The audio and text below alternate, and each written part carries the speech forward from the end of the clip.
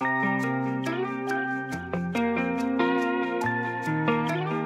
up, you guys? Well, I just finished my morning trading and I'm gonna do a little recap for you, go over the trades I took this morning. Today was a decent day, had some good momentum, no home runs, but a couple of base hits, about 3 decent base hits that got me green on the day. 2 small trades, but green on 5 out of the 5 stocks I traded, which, you know, can't really complain about that. And now I get to spend the rest of the day being outside, enjoying some time by the fire, and I'm making some maple syrup, fresh maple syrup. This is gonna be fun. I've been enjoying doing this. This is kind of my springtime routine that I do with my kids.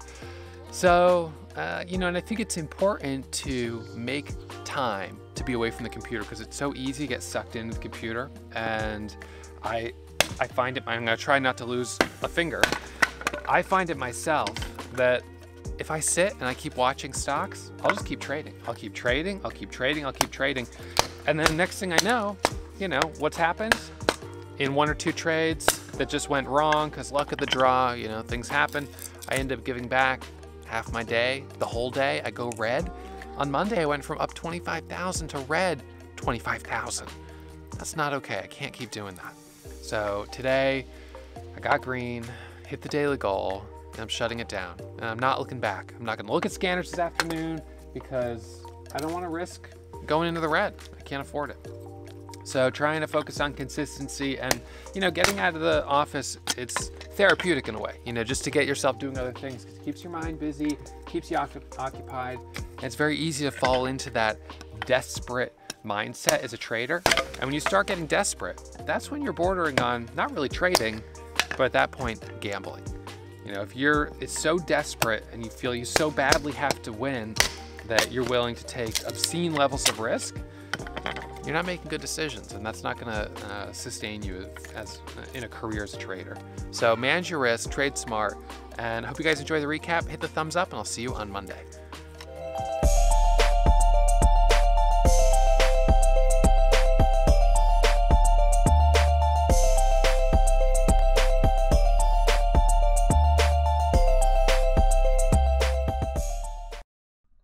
All right, everyone, so I'm gonna do a little recap of today's trades.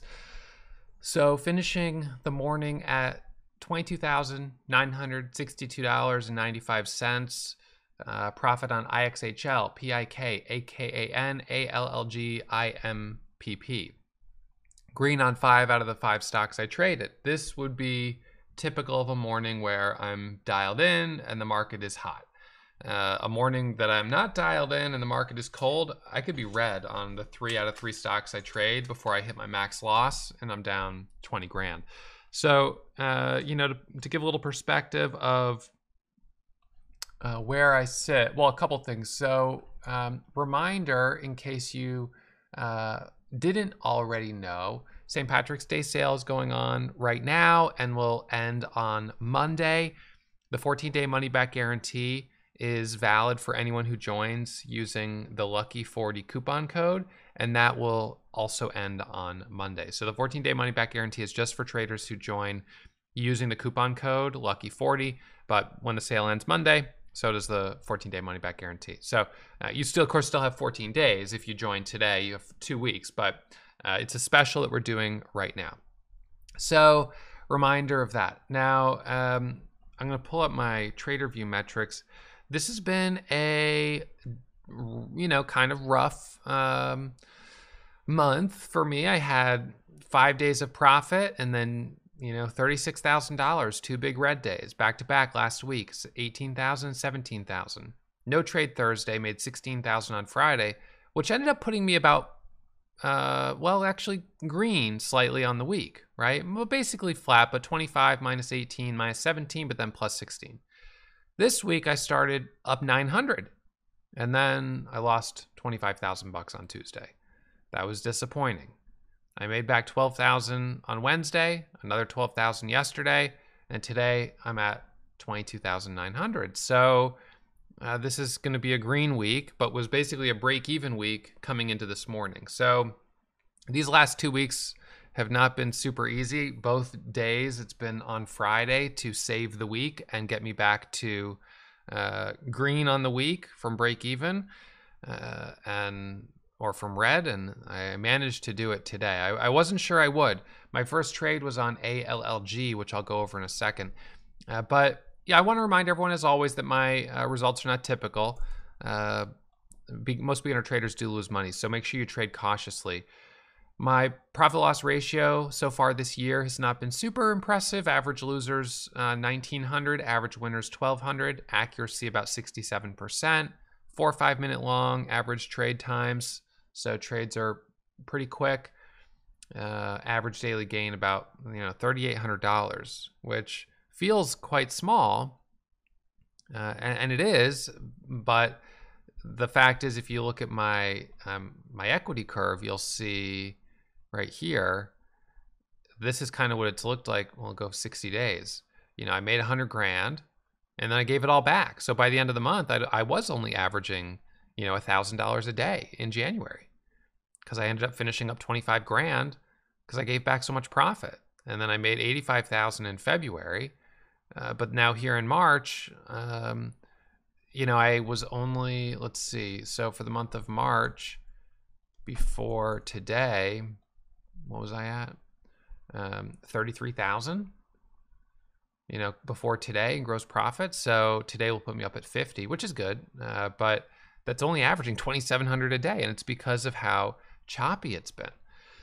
Now, when we're talking about choppiness, we do have to look at the overall market and the headwinds, which we've certainly had. S&P 500, we're in a correction. It's below the 200 moving average. This is, a period of a lot of economic uncertainty. We've got inflation. We've got the Fed increasing interest rates. We have, we have the very real issue with the cost of oil going up. And then we have, with higher interest rates, with the cost of oil going up, I saw an article yesterday about Alibaba planning to terminate like 30,000 employees or something like that. So then do you start to see higher unemployment? Do we start to go into a recessionary period? So these are questions that people are asking. And, if we do, then, what do you trade and what do you look for? What are the opportunities? So, trading in a bearish market is different from trading in a super, strong bull market. We had a really strong bull market from March of 2020, all the way basically until like January 15th. And I was, my last $100,000 that I made was those first 2 weeks of January. And then since then, it's been slower. So how do you trade in a bearish market? You have to be more conservative. You have to trade with smaller position sizes. You have to take smaller gains when you've got them. If you want to do well, I think it's very important to be able to be okay with sitting tight and not trading, because the opportunities are going to be fewer and further between. There are trending opportunities if you're looking for swing trades. If you start looking for accumulating positions, you can do cash secured puts, and you can do covered calls if you end up accumulating a position, but those are more of a swing trading strategy. That's a little bit different. So the best thing for me to be doing right now is to keep my positions smaller. For my active trading account, probably to take some money out of it and put some of that money into the S&P 500 ETF long term. So put it away and don't look at it for a few years. Historically, accumulating long-term positions around the 200 moving average has made sense. Even if we go below it, it's still been a good spot to accumulate. So that's probably a good strategy. I'm happy to see PIK moving a bit higher here. I traded it on this last candle that hit a high of 720, but I lost like $300, $400. So I was sort of like, you know what? You're having a pretty good day. And then when I saw it come up and do this false breakout, I sort of thought, you know what? Let's just leave it alone. But sure enough, it's broken out. So what's happening here? Some shorts are getting squeezed, and it is breaking. It's breaking through these two previous double tops. You've got no resistance till 830 on the daily, and then above 830, you've got room to 1049. So you do have a nice daily chart, no doubt about it. There's a good amount of room, but it's about managing risk. And so, this is a perfect example of a day where in a hotter market, I would probably still be very aggressively trading. I'd be very aggressively buying dips. But at the same time, overtrading can really get you into a jam. So let's look at the first trade I took today, ALLG. Currently up only 1.8%. So I bought this one at $11.87, way up here at the top of that candle. I bought 1,500 shares, and then I added another 1,500 shares as it broke through 12 and took profit as it squeezed up to 12.50. So this was the move. It went basically from 11 to 12.50, and I captured about that much of it, and I made $800. So I captured a small percentage of that move with 3,000 shares. One of the things that I said during the recap yesterday, and that I've mentioned other videos, is that as a day trader, we're looking for volatility. We need to find volatility. And so we're looking for something that's moving, 40, 50% like PIK is. PIK is up 50% right now. So if something's going up 50%, even if we can only capture a small fraction of that move, a fraction 50% is certainly more than a fraction of 5%. So each day, whether it's a bear market or a bull market, we're going to be looking for the biggest gainers. You could look at the biggest losers for reversal trades, but if you do that, you're going to be getting into the habit of trading smaller moves. Your risk is still high, your profit potential is lower, and you're going to not do as well as if you focus on leading percentage gainers, in my opinion. So ALLG, that was the first trade. And then we had IXHL. IXHL hit my high day Momo scanner. So initially, some traders mentioned it. And you could see, let's see. So ALLG hit my scanner as well. I got in that just a little bit before because it was already on my gap scanner. So I was already looking at it. And some people were mentioning I just bought and I watched it go from 11 to 12 or 11 to 11.50, 11.80. And so I jumped in as it was squeezing. IXHL, it starts squeezing up here, hits the scanner. And initially I said, I'm not sure about this one because, well, I traded it earlier in the week. And this was the chart is kind of wild. You had this big pre-market move, sells off, rallies back up, and we traded it. And this was what I made money on what day was this?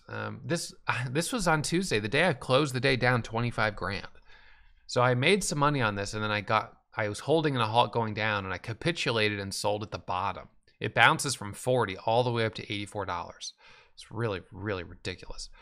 The next day, I got a little bottom bounce here from 20 back up to like 22 pre-market. Yesterday, I didn't trade it at all. And then today, someone mentioned, hey, look at IXHL, it's bouncing again. It's a dead cat bounce. So dead cat bounce it's an expression. It's not a very nice expression towards cats, but it's an expression, cats land on their feet and maybe spring a little bit. So, you have a big sell off and then a little bounce off the low right here. And that's what you ended up getting a little bit of today. And so when someone mentioned it, I pulled it up and I said, all right, I see that. I see it. It's interesting. I don't know. I'm not sure if it's gonna work. I like the idea, but I'm a little unsure. So let's see. So it ends up going first from 12.40 up to 13. Hits 13.20 and it kind of pulls back a little bit. Then it goes up to 13.35. As it broke 13.50, I said, you know what? I'm gonna punch it. I bought 1,500 shares at 13.50. All right, so I bought 1,500 shares at 13.50. I added another 1,500 shares for the break of 14 right here. And then I took a little profit off at like 14.20. And then I added back at 61 and 14.33 and 14.80. So I added back in these areas here for the micro pullback, and then we got the break over 15. I took some profit around 15.31. Then I added back at 15.44, 15.45, and 15.60, 15.78. We ended up getting a move here up to 16. I took some profit at 96. I don't know if I filled anything over 16. It doesn't look like I did. 1603, I got some fills. And I got one exit Yeah, it was about there. So anyway, so I got some profit on this as it went back up. And so on this one, I did a little bit of a better job capturing, a larger piece of the move. Now, of course, from my initial entry to my exits, as always, buying, taking some profit, buying, taking some profit. If I had just bought and held the whole thing for the whole move, I certainly would have made more. On the other hand, if this had immediately reversed back down to 1250, I would have been red if I had not taken profit off the table. And that is a reminder as we look at the next stock, AKAN. This one, if you didn't take profit, you went red on it. So on this one, I saw some people mention when it was around $8, as it popped up here to $8.78, it had just popped from $8 to $8.78. And so people were saying, hey, I'm trading AKAN because this was the stock that was going up on the same day or in sympathy to IXHL. This day here, it went from $10 all the way up, holy smokes, to $20 a share. This was an impressive move. Look at that. Nice trade, pullback, and another nice trade. So this again is a dead cat bounce. And because it's sympathy to IXHL, this made sense.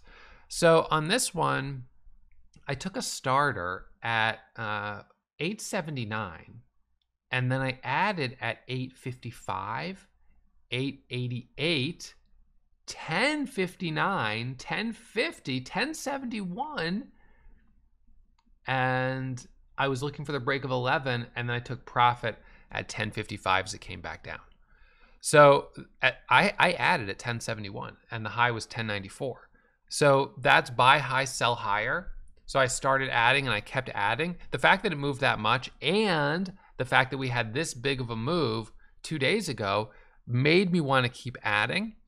But then it started to pull back. And so I sold as it started to, the wave started to roll back in. I took my profit at 1055. I tried to do a dip trade at like 984, thinking, okay, it dipped off the VWAP. Let's see if it bounces right back up. I got out at 1015, and then I got back in at 957, and then I sold at 969, and then I was just like, wow, this thing is really selling off pretty hard. It's not holding, and so I left it alone. The candle was high volume red, and so I was a little disappointed that didn't hold up better. And then almost immediately I switched over to PIK. And this is something you'll notice in trading is that as momentum shifts from one stock to another, if PIK hadn't come into play, the odds are attention would have stayed on AKAN and IXHL. But because momentum shifted and PIK started to open up, all of a sudden, it was like those stocks were yesterday's business, and now it's all, PIK is the one that we focus on. And it could be really disappointing when that happens, when you're still holding the one that now people are losing interest in because volume's declining, people aren't buying it. They've moved to the next exciting stock, the new shiny object. And traders can be very fickle. And just like that, we're done with one and we're off to the next one. And you've got to be kind of ruthless. We don't want to get married to these stocks. We let them go. We trade the volatility and then we let them go. And that way you don't get caught holding it too high. So PIK, I started buying right here on this candle. And going into the open, I added for the breakthrough 6. And, I didn't capture this move as well as I could have in terms of profit. But my best exit was right up in this candle here of 720. So this is where I traded it, right in this area. And, I did pretty well on it. I added $7,000 of profit. And that brought me from 15,000 on the day up to 22,000, 23. I got to 23 and then gave back like 400 or whatever, 300 off the top. I think I was at 23,300. And so now I'm just kind of like, you know what? Be grateful. You've had a good day and you just recovered from being, flat red on the week to green thanks to the last 3 days. Why don't you put that money in your pocket and let's try to have a better week next week. We still have 2 weeks left in the month of March. So I'm sitting now at 50,000. I think it was what we were looking at in gross profit. Again, to reiterate, my results are not typical. Most beginner traders lose money. But that's where I was sitting at in gross profit. So net profit after fees and commissions, certainly less than that because I've been trading quite a lot. But in any case, you know, trying to make my way back to the highs, and I finished at $85,000 last month. Here we go. Sorry. So so this is my year so far. 44,000 in us. So this is gross profit. It's so 44, 104, and 33. So let's switch to net. That's after fees and commissions. So 25, 86, and 15. So add today's 23, so that'll bring me up to 35 or so, which is good. And with 2 weeks left, you know, I mean, look, if I had 3 more days like this, that would add 60,000 bucks, and I'd be up over 100 grand on the month. You know, so, and today wasn't. It's not like today was a home run day. Today was a day where I had 3 decent base hits and 2 smaller winners. So if I can have that kind of day, you know, 2 or 3 more times in the next 2 weeks, 100K is within reach. You know, it certainly is. But if I have another day like this, or like this, or like this, that's going to be a problem. That's going to be a problem. So I need to manage my risk. I need to take it a little slower and try to, you know, hold it together. This is my equity curve for, like I said, for the year. It's a mountain range. Up, down, up, down, up, down, up, down, back up, back down, back up, back down, back up. So I was at 127 on the year before today. So that'll bring 130. So put me at 150. My all-time high of the year is only 157. However, if we contrast that, today's the 18th, let's look at 2020. Same time period, 2020. So in 2020, I was up 87. I gave back half, got back to 70. So I'm ahead of 2020. Let's look at 2019. 2019, much cleaner equity curve. And I'm a little behind 2018, but only like 1 day behind 2018. 2019, sorry. 2018. Oof. Yikes. So I guess that's a little bit better when the 30-day doesn't look so great, but I wasn't really down that much. So about the same as 2018. 2017 was when I started my small account challenge with 500 bucks. So it was only at 90, but of course I started with $500 in my account. So it's pretty impressive there. And then let's not forget about 2021. Minus 180, 160, up 784, back down, and back to 1.3 million. Holy moly. So that was an anomaly, and that was GameStop. That was traded GameStop. So, you know, had one huge red day, but a few huge green days, and that made all the difference. And the market was just super hot. Okay, so that's not going to be every year. That's atypical. But when we compare to more typical years, you can see that I'm pretty much on track. It's just a little disappointing that it's been as choppy as it's been. I would much prefer that 2019 kind of equity curve where it's just like slow profit each day, you know, without a significant drawdown. But I put my money where my mouth is. I go big. I buy at the highs. I often buy tops, and I size up. And, you know, so the thing like on AKAN or some of these others, you know, the first couple trades I'm in with small size, and then I add back with bigger size. And so when I add back with bigger size and then it does that false breakout, you know, I take a big hit and it hurts. And I've taken a number of them this year. So why do I keep stepping up to the plate? Why do I keep stepping up to get knocked down, to get knifed? And, you know, for me, it's very hard to, it's very hard to unwire that aggressiveness that I have in me. I trade aggressively. Everything I traded today was moving before I got in it, right? When I see something starting to move, I jump on, and I jump on quick. So what's the difference between something moving in a hot market and a cold market? As it's moving, it looks the same. As it's moving, it looks exactly the same. The difference will be the resolution, how high it goes. And that's what's been really hard for me to keep in my, the front of my mind as I'm doing sort of a intuitive impulse jump in something that, buying a top like right up here, this could really hurt you. And I'm glad that I hesitated on this trade and didn't take it, even though it went higher, because the risk after those two false breakouts was really high. And now it's pulling back. So I don't think, I don't think my story is really probably inconsistent with a lot of traders. We're all looking for opportunity. We're bottom feeders in the market in a lot of ways. We're just trying to capitalize on the bits of volatility here and there and capture small pieces of it. And when the market is colder, we tend not to do quite as well.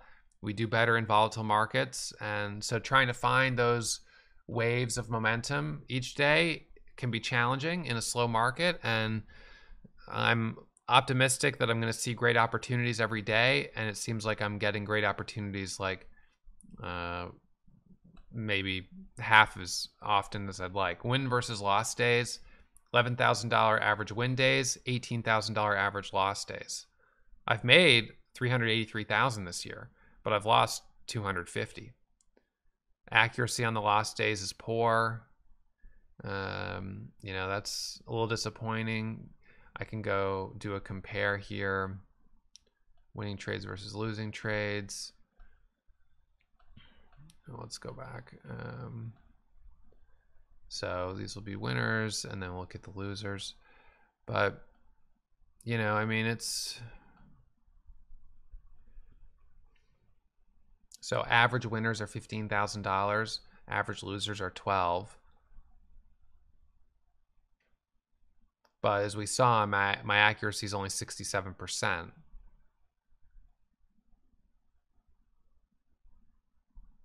So I just need to tighten up that accuracy a bit, and that'll help.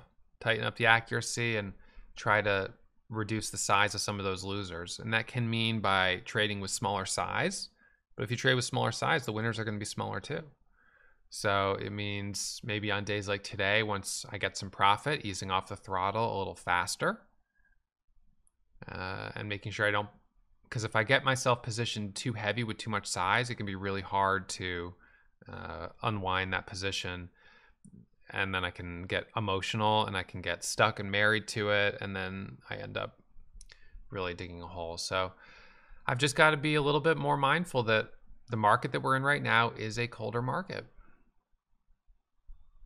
It'll heat back up, and when it does, I'll be here ready to trade it. But in the meantime, I don't need to take tremendous amounts of risk because this isn't the right time for it.